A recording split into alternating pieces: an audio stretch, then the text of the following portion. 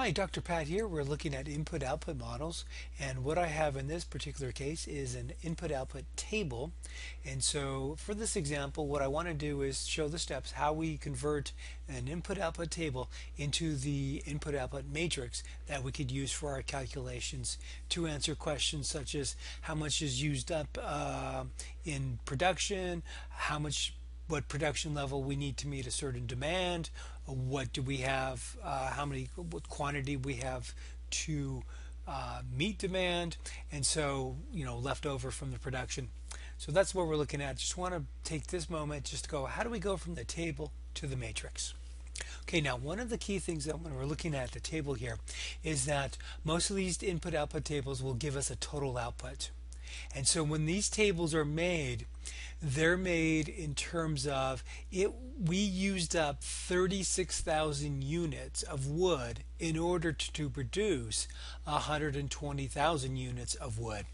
And so we used up 100 units of paper to produce 120,000 units of wood. And so the same thing goes over here in the paper column. 7,000 here represents how much units of wood we used up to create 120,000 units of paper. Now, one of the things I want to bring your attention to, these do happen to be the same number, 120,000 for our total outputs. They don't always happen to be the same. There's no reason that they have to be the same. It's very unique that they are the same. So they'll be different numbers most likely. But here's what we're going to do. So this table is basically built off of a total output of 120,000 units.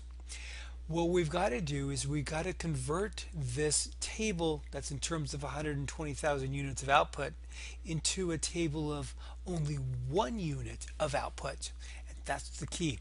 So we want to make a matrix that basically represents how much we used up of wood to produce 1 unit of wood, and how much paper do we use to produce 1 unit of wood. So that's what we got to do. How much wood is used up in order to produce 1 unit of paper? So we got to convert this 120,000 units into a single unit. What's the rate per unit? And that's what we got to do.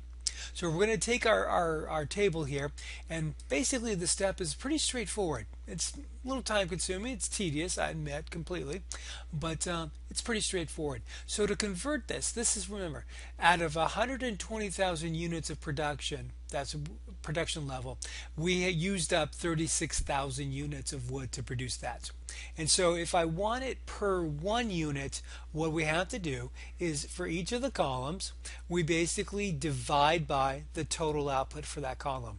So I'm going to take this 36,000, take this 36,000, divide by 120,000, and that's where I get this 0.3.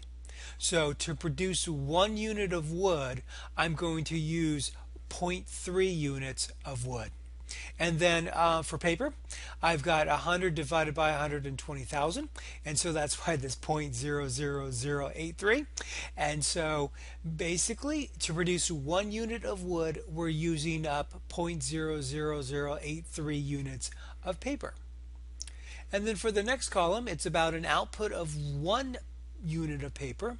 So we're going to take this 7,000 divided by 120,000. That's where this 0.0583 came from. Take that 17,000 divided by the 120,000, and now we have 0.14167, rounded off, of course. And so basically we now have our numbers in terms of producing 1 unit of paper. How much do we consume for 1 unit of each one of those? And so that's basically what we do to convert from our input-output tables to our matrix. Just go ahead and divide the columns by the total outputs for each of those columns. Thanks, and hope that was helpful.